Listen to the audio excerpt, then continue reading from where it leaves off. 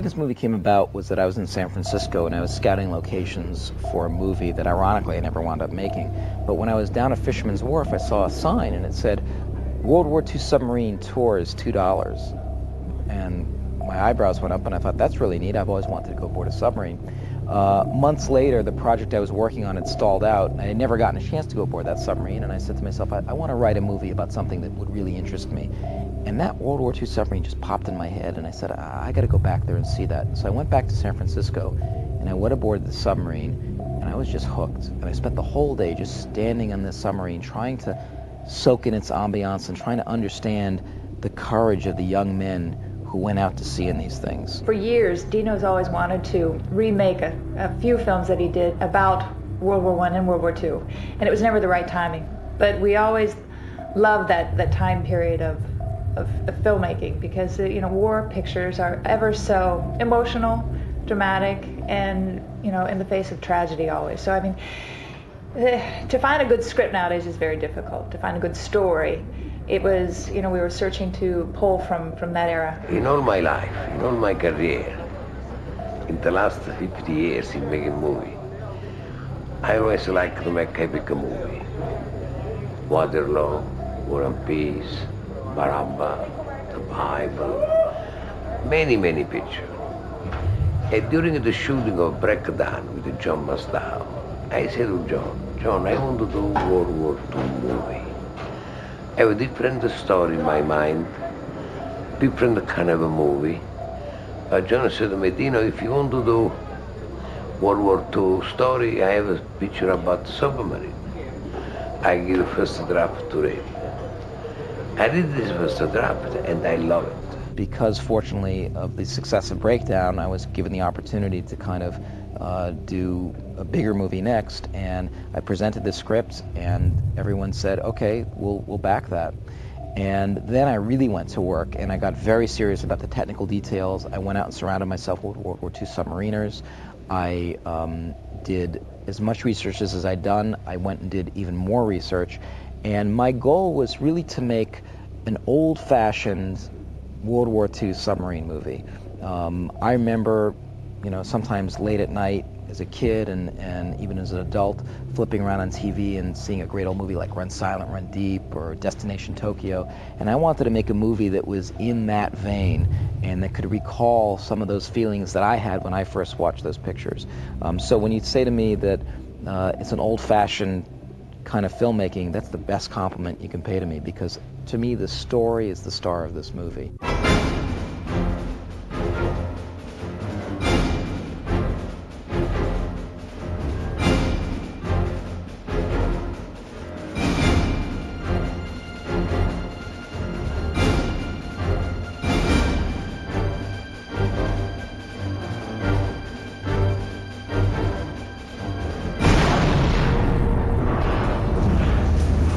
The idea of doing a World War II movie, 7 or 8 years ago, that was a very uncommercial idea. So I said, I'm writing a World War II movie set in the water, and nobody ever heard of me. What am I doing? I'm wasting my time. And yet I was so fascinated by the subject matter that I just felt compelled to keep writing.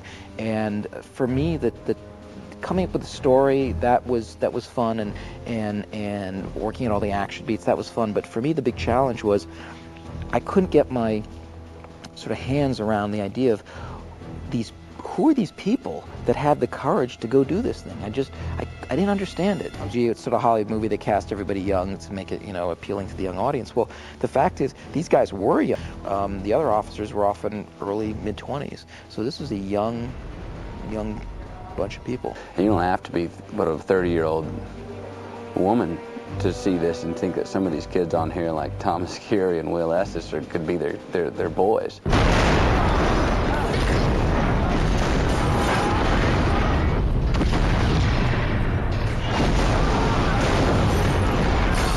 I want the audience to really understand the submarining that went on in World War II, because it was a very specific kind of activity. And in that sense, everything in this movie is 100% authentic about the submarining. We had retired World War II submariners on the set at all times. We had to watch the documentaries and read the books and know what the plainsman does to a helmsman does. Movement and execution. And that's when the stuff really works. When you see, you know, an order being given, an order being taken, an action being put, simultaneous actions happen at the same time, and the thought being processed. Give me the 1MC, going left, back, you know, that is the nice dexterity that you see these.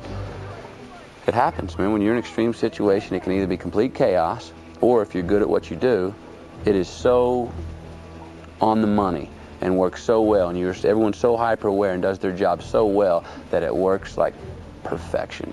It's the ocean, it's the sea, and if one person screws up, everybody dies.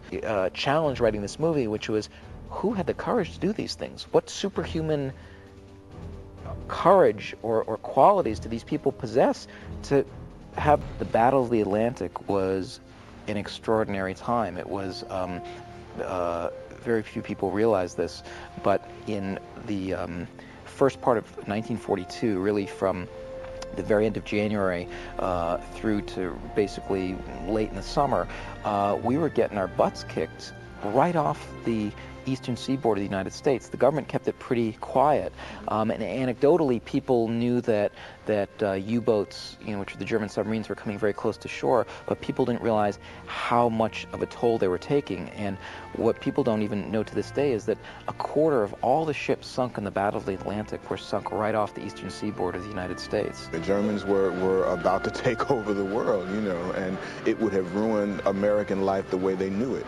So it was a very serious thing to serve your country and to fight for the things that we had in America. Well, we felt a responsibility as actors making this movie. It was an honor to play these characters, but also, you know, we wanted to get it right. We wanted to, because the movie, even though it's a work of fiction, it symbolizes and represents what these guys went through. We weren't playing specific people that had lived, but we were playing characters that, you know, had survived in that time and had acted and done the jobs that we did in that time. And you do feel a responsibility to portray them correctly because they were heroes. It's a real sort of heroism. It's not flag-waving heroism, although there's patriotism and all those elements of fighting for a good cause. But it's really about people in really dire circumstances, overcoming those circumstances. Well, Jonathan didn't do that as well, so it's very nice that he just told the story the real way. And how much, you know, like I said, when the stakes are life and death, can you be too intense? No. Can you be too scared? No. You know, it's all those stakes give you the leverage and the license and the clarification, I know, for me as an actor. Do that. Under what circumstances would I or my friends be able to do that? And would I be able to do it?